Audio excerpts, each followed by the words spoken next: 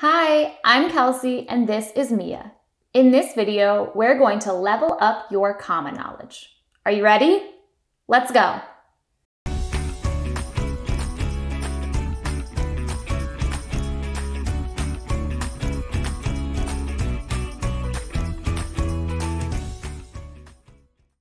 You've been using commas for a long time now, and you know that a comma indicates a pause in a sentence. Like in the sentence, although we know a lot about commas, there's still more to learn. One important thing is that commas are not just about pauses. There are also certain rules to comma usage.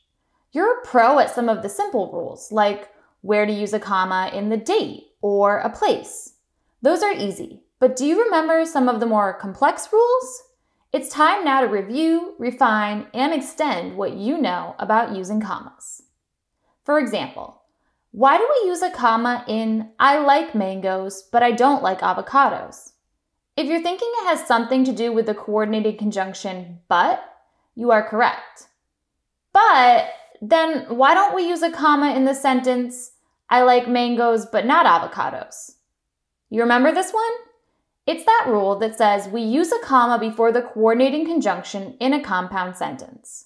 That means there has to be an independent clause before the coordinating conjunction and another independent clause after the coordinating conjunction. Only use that comma if you're sure you have both independent clauses. Okay, here's another one you've learned before. Why do we use a comma in the sentence, when summertime arrives, I like to eat watermelon?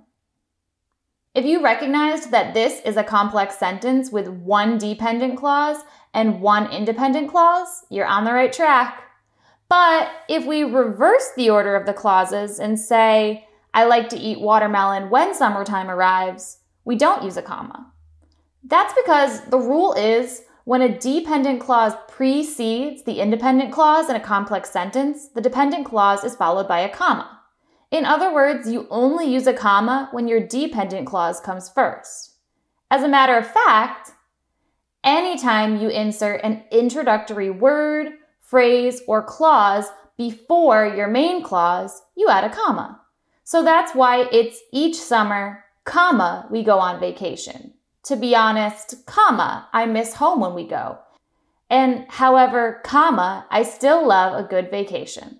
The rule is that you use commas after introductory words, phrases, or clauses that precede the main clause. Let's move on to another comma rule that you've learned.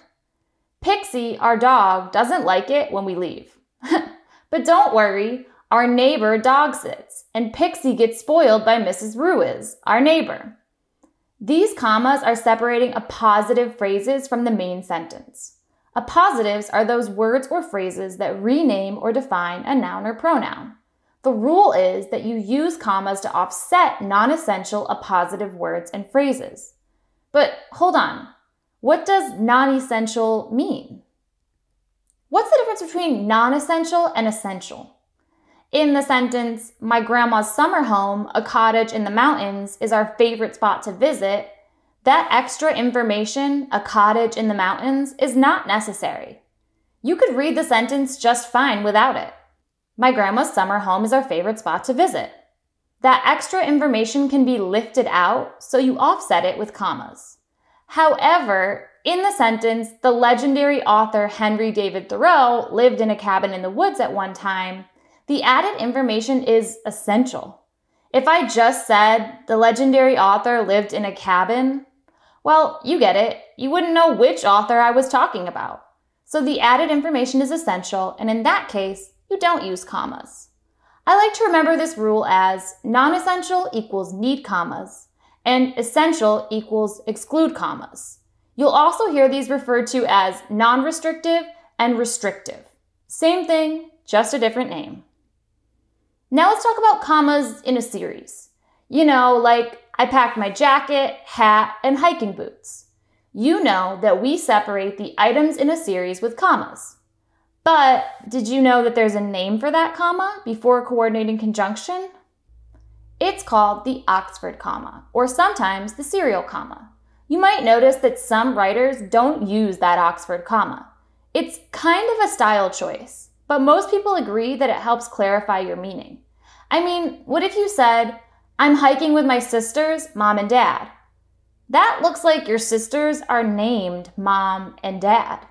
And maybe they are. But if you actually mean that you're hiking with your sisters and your mom and your dad, then that Oxford comma helps clarify your meaning. So the rule is use commas to separate items in a series. And we strongly suggest that you go ahead and use the Oxford comma to make sure your meaning is clear. Okay, one more. Let's talk about quotation marks and commas. If your dad says, we're ready to go, and you want to write that in a sentence, it looks like this. Dad said, we're ready to go. Or you could say, we're ready to go, said Dad. Notice the comma placement. The comma is attached to whatever comes before it. So in the first sentence, it comes right after the dialogue tag. And in the second sentence, it's attached to the dialogue. Where that period was in the speech bubble, we now have a comma.